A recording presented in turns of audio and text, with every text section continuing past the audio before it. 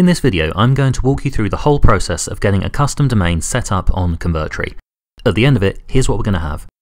We're going to have our domain, cvtexample.com, set up on Convertri. We're going to be able to publish our pages at this custom domain direct from the app.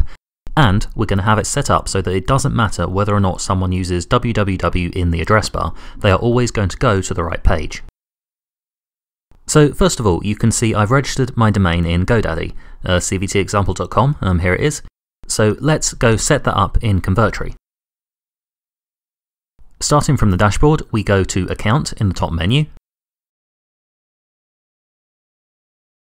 and then Domains on the left. Here you'll see a list of all the domains you've got set up on Convertri. There's a couple of different methods of adding a domain. You want the one on the right. Use Convertri with a new domain. So we'll go to that and click Add. Now enter your domain in the box here. So in this case, cvtexample.com, and when you've done that, hit Add. Convertri will now give you a list of 4 name servers, and we need them all added where we've registered the domain, in this case GoDaddy. So we're going to go back to GoDaddy and click the DNS button in the domain record.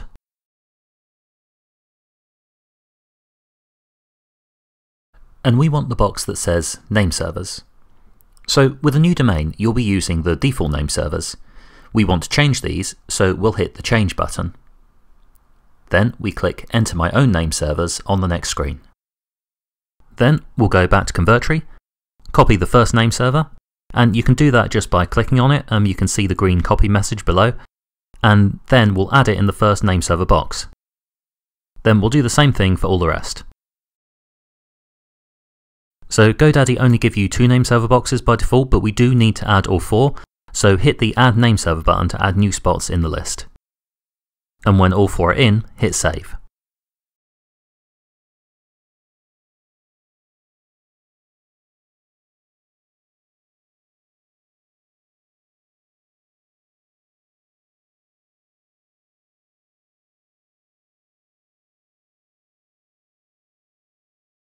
Now sometimes a registrar will also ask for the IP addresses of the name servers that you're adding. If you need these, you'll find a full list in our knowledge base. So if we go back to Convertri, we'll see first of all that you automatically have this www record. Now that I'll come back to in a minute, but the important thing right now is this little warning symbol next to the records heading. Now this is because at the moment Convertri can't detect the DNS records.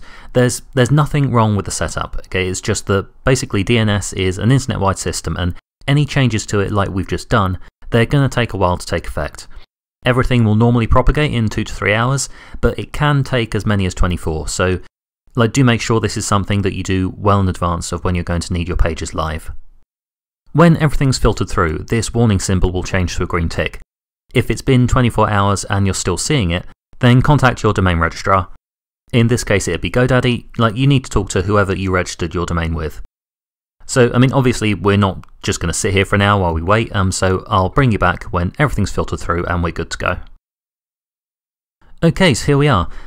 Took pretty much bang on 2 hours for me, but we've got that green tick, and we can see here the domain is successfully connected to the Convertri name servers. So what we're going to do now is enable SSL. Nothing complicated here, we'll just go back to the domains listing, and then we'll click the Enable SSL button. You don't need Cloudflare, nothing like that, it's just done. And if we go into More and then Redirects, you can see that Convertri has set the domain to force SSL automatically. And what that means is it doesn't matter if someone puts in HTTPS or not when they're looking for your site, they'll always go to the secure version. And so the final thing is to make sure that it doesn't matter whether someone types in www.cvtexample.com or just cvtexample.com, and the way you do that is to have a redirect. And in fact you don't actually need to do anything at all with this because Convertri sets it all up automatically. Now you might remember the www listing that was automatically generated on the record screen. Now this is making that happen, so we've automatically got the domain record. If we go back to the domain screen, you can see we've automatically got the www.cvtexample.com site entry, and it's automatically redirecting.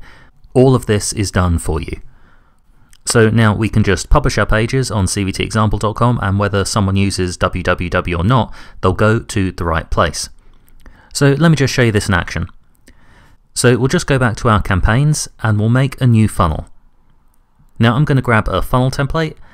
I'm going to go for the adventure set, it's probably my favourite of the lot, and then you can see we've now got cvtexample.com in this list. So we'll add that there.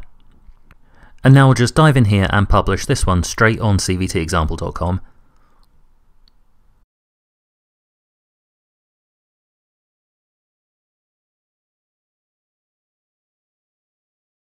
So the page is live, loaded like an absolute beast because that's what we do. And I'll just pull this down a bit so you can see the address bar. So you can see this page is on cvtexample.com. But if we enter www.cvtexample.com, we still go to the same place. So, that's it. Dealing with domain stuff is confusing, and there will be a bit of waiting around while the DNS updates, but getting something like this set up it's actually a lot easier than it first appears. Follow along this video and you will do just fine. Thanks for watching.